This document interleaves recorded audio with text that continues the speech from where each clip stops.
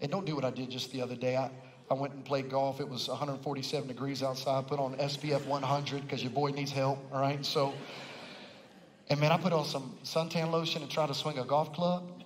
Hello, that's dangerous. But a golf club will help you. Helps with a better grip. Now watch this.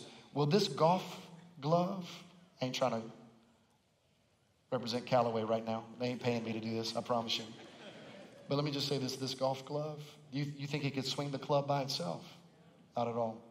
It's a glove intended to create a better, effective, efficient swing. It was made to help you swing. But in and of itself, it has no ability to swing a golf club. I can try to motivate it, like preach at it. You were made for this. Why not you? It doesn't respond. I can disciple this glove. Let me teach you how to hold a golf.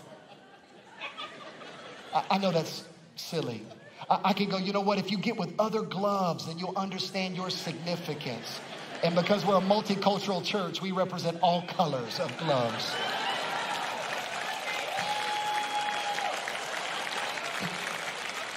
But they're just gloves. Watch this. They're just gloves until they're filled. That's why Ephesians 5:18 says, oh, don't be drunk with wine. Be filled with the Holy Spirit, because then you get to live in the purpose in which you were created. Come on, can we clap for that? Would that be all right?